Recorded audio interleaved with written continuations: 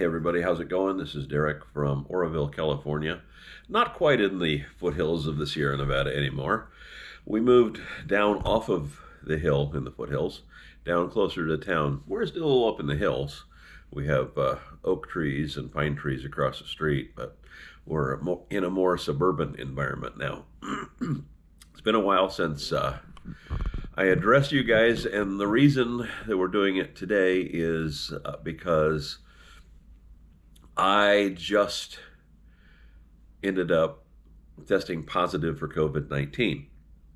Now, let me tell you, there are some definite signs that are completely different than any flu. And it goes like this. First of all, I'm fully vaccinated. Was finished my vaccination series back in January. And went along just fine until last night when I started feeling just kind of a little off, a little under the weather, kind of achy, a little headachy. And I'd had a headache from the day before, kind of on and off, took Advil and it all went away. So, pardon my coughing. Another sign, but coughing is also the sign of a regular flu. Also had my flu shot this season. So last night felt a little kind of, went to bed, woke up every once in a while feeling kind of cranky. Got up this morning and felt a little off and decided, the COVID creep got to me. And I ended up gaining too much weight, so I said, I'm not going to forego exercising. I'm going to get on the Precor.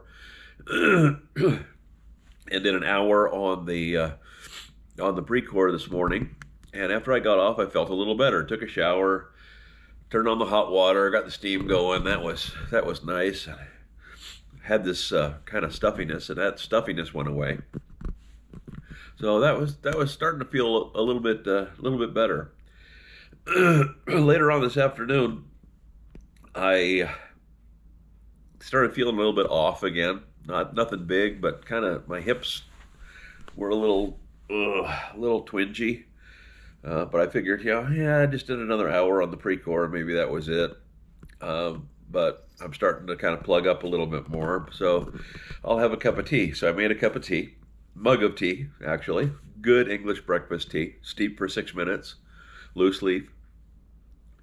And took a drink of it, and I could not taste the sweetener. So I thought, oh no, I didn't put enough sweetener in. So I have 2 sizes of sweetener spoons. So I grabbed I figured, well, I put the small one in. So I put another scoop in, stirred it up, took a sip, could not taste it. Yeah, all it tasted was like warm water. Actually, it didn't even taste like water.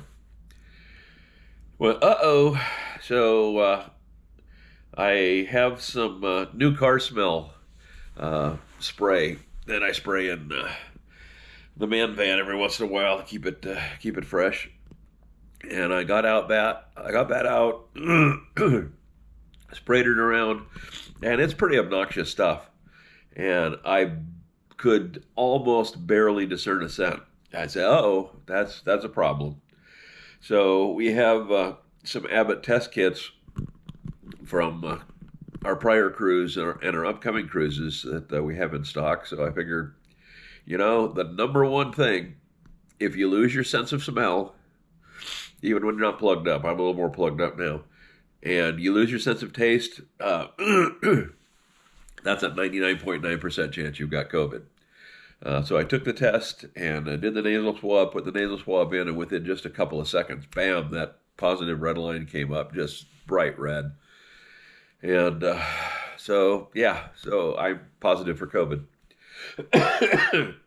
And feeling a little worse today, or now, a couple hours later. So we're praying that the vaccination series holds. And who knows, maybe even the flu shot may have helped kick the old immune system up a little bit. Who knows? But very thankful that I have the vaccination series done and that I'm not facing the possibility of COVID without the vaccine. That is a scary proposition. I hear people say, the chance of you dying from it is no. The chance of you getting it is, if you take the precautions, is fairly slim. Probably about as much as getting the flu. But you know how many people get the flu? I know people who have died from COVID. I know people who have had COVID. I don't really know anybody who doesn't know somebody who has or had COVID or has died from COVID. You don't hear that about the flu. Rarely in your lifetime will you have somebody who gets the flu and dies. This stuff is nasty. So there's all these people who say, 99%, blah, blah, blah. You know what? That's big talk for the people who don't have it. Unilaterally, people who get it say, you don't want this. So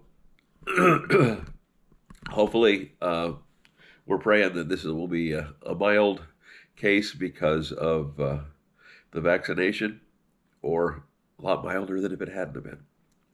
So we'll keep you posted. I'm inside right now, not outside, because I just didn't want to have my neighbors be sitting outside and have me go over this and have my neighbors freak out. But my shed is done.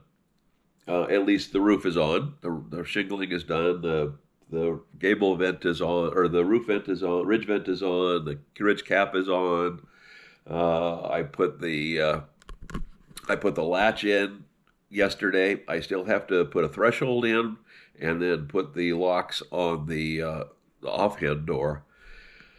But after we do that, I'm going to close in a little bit more of the loft, and we'll be ready to have other things occupy that shed. And hopefully I'll be well enough to get all that done. In the meantime, oh my word, get out there and do something. If you can't go outside, jump on exercise equipment. I'm still waiting for some parts for my Elliptigo, so I can go back outside and ride that. So in the meantime, I have my Precor and I have my spin bike, and been doing iFit training on that, and then just tooling along on the Precor, having a grand old time. And so far, I've lost 15 pounds.